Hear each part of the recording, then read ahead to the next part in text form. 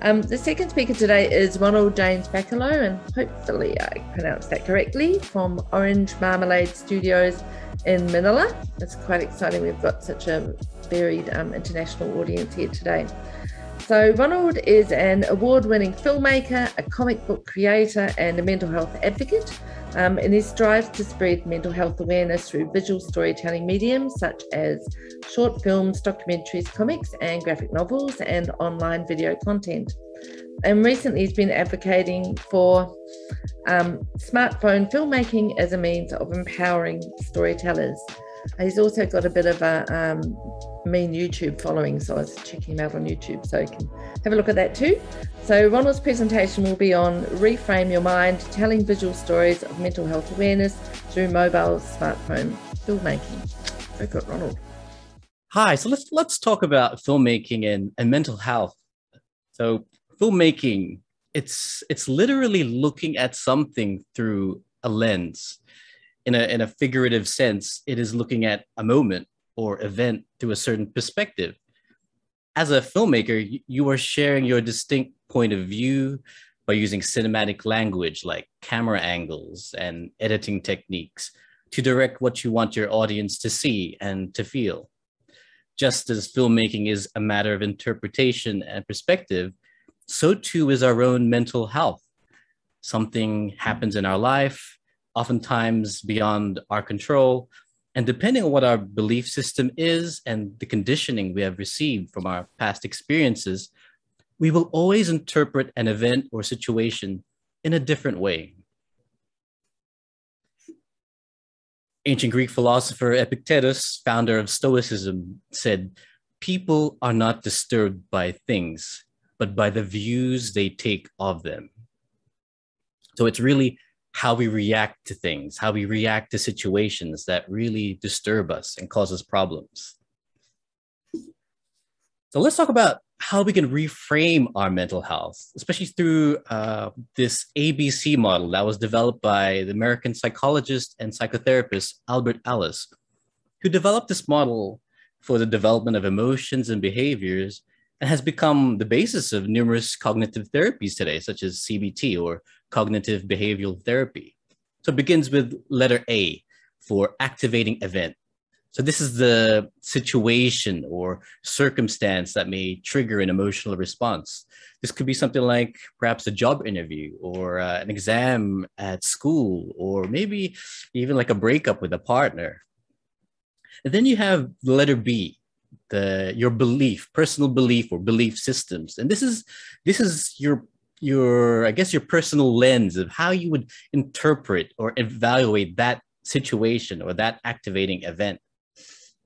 And depending on your own personal attitudes in life, or even your past experiences that may have conditioned to where you are now, you will evaluate every event differently, either positively or negatively. And so from there follows letter C, consequence. And this is where we derive our thoughts, our emotions, and behavior, once again, depending how we interpreted that initial event.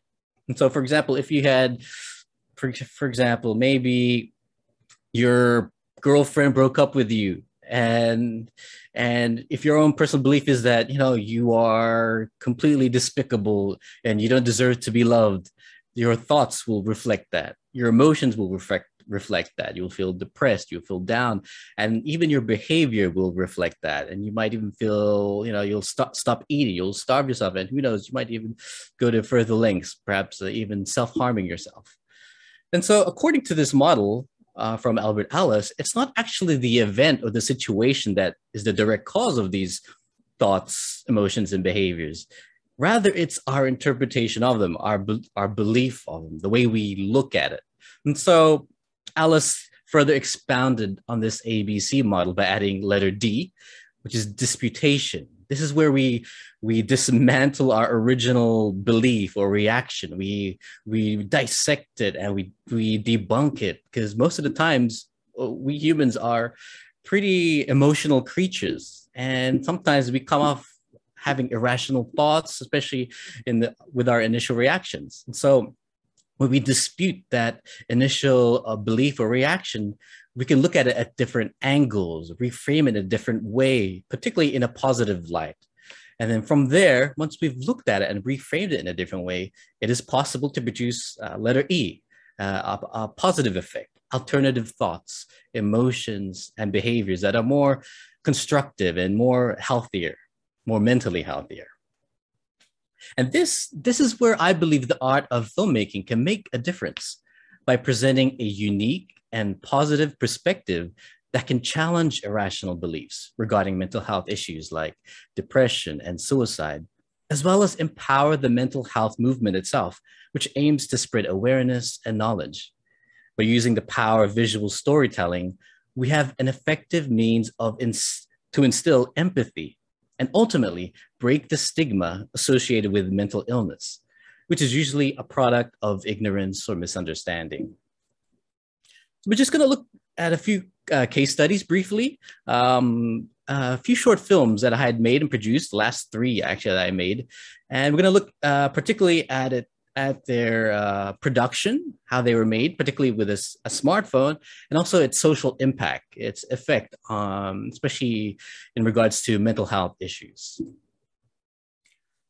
The first film, Breaking Through the Darkness, was a short documentary on my old childhood friend, Lamarok, who's a hip-hop dance instructor. And we documented his unique story about how he dealt with his own depression and suicidal tendencies through breakdancing. He found that his saving grace was through his passion for dancing and teaching dancing. He found that whenever he would stop doing breakdancing, he would fall back into the rumination and negative thoughts and the suicidal ideation. And so this was shot actually on vacation while I was on vacation in Melbourne, Australia. And so I didn't pack any gear with me. It wasn't planned. So I only had my mirrorless camera, a smartphone, and I happened to have a portable gimbal. So it was a very light and compact and very spontaneous production. And so far, this has received more than 30,000 views on social media. And it was even endorsed and featured by the Vice President of the Philippines, who invited me on their national radio show to talk more about mental health awareness, particularly at that time where the mental health bill or law was recently enacted into law in the Philippines, which recognizes the rights and dignities of those with mental illnesses.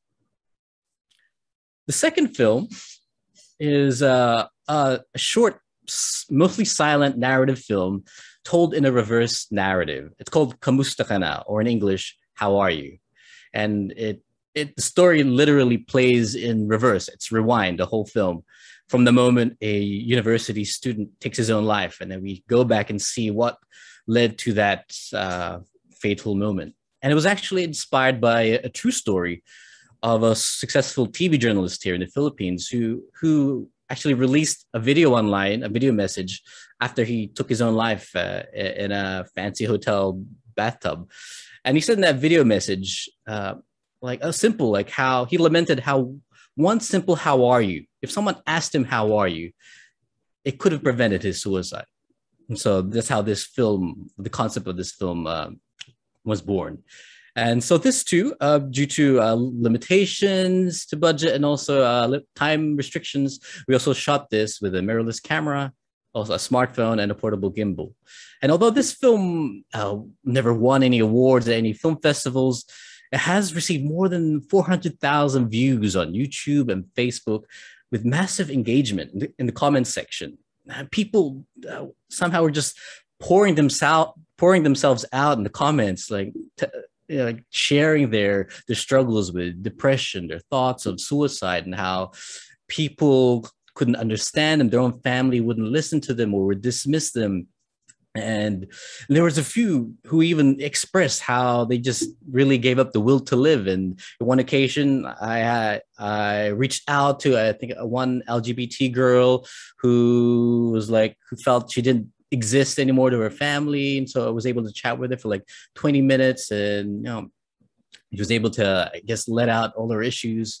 There was one striking incident where a young African-American man, he had live streamed our short film, like a Twitch feed, and he was reacting to it. And after watching the film, he was just expressing his like desire to take his own life by suicide. And so thankfully he had tagged us on Instagram while he was doing the feed. And so myself and the rest of the filming crew, we were able to like contact this young man and try to intervene and just talk to him and just be an open ear to him. And so we found that this short film was more than just a film. You know, it really allowed us to reach out to people. It really opened up for other people to discuss about these perhaps taboo topics, taboo issues, especially here in the Philippines, where the culture is more conservative and religious. And so it really brought up opportunities to talk about more about depression and suicide, and even opportunities for intervention. Lastly, and more recently, my recent short film, I Am a Black Hole, it depicted generalized anxiety disorder, especially during the pandemic lockdown. And this short film was shot entirely on an iPhone 8 Plus with no budget, no cast, no crew, and a single location, because it was shot during the midst of the never-ending lockdowns here in Manila. And thankfully, I had used the professional filmmaking app, Filmic Pro, where I was able to set up a remote recording and video monitoring with a secondary iPad, actually my 3-year-old daughter's iPad.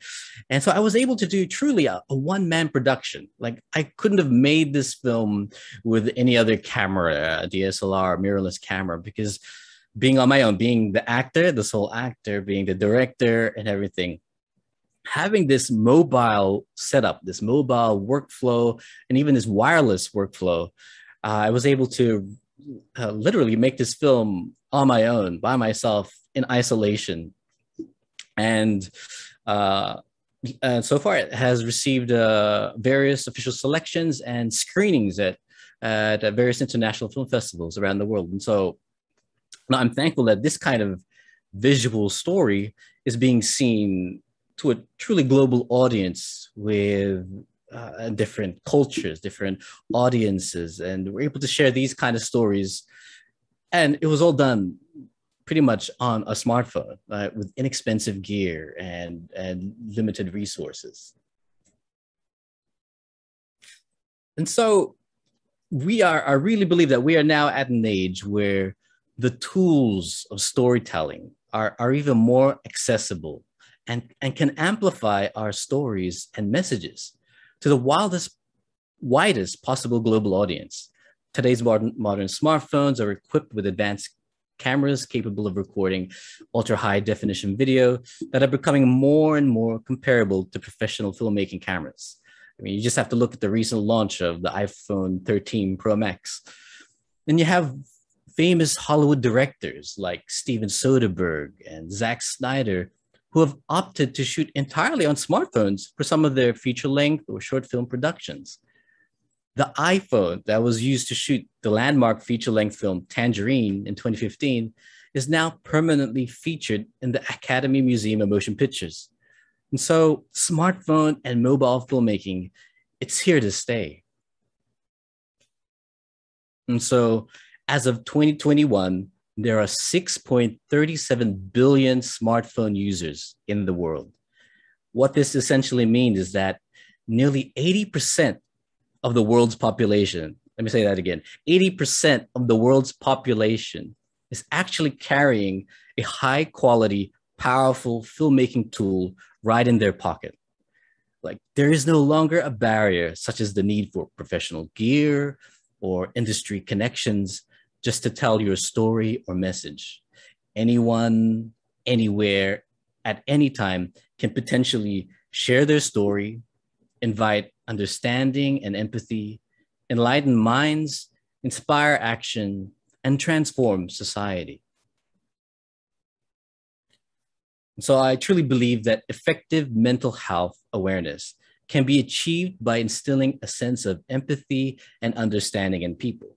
And there is no better way to instill empathy than to experience the issues of mental health through visual storytelling, either be it short films, documentaries, comics and graphic novels, or even TikTok videos. And so with the advent of mobile filmmaking, it is even easier and more accessible to tell these kinds of stories. And so I just want to end this presentation with this quote from one of my favorite philosophers, contemporary philosopher Paul Ricoeur, who said, "We tell stories because in the last analysis, human lives need and merit being narrated." Ladies and gentlemen, we need to tell our stories. It is almost our human nature that we need to tell our stories and express ourselves. And through mobile smartphone filmmaking, all the more we can do this.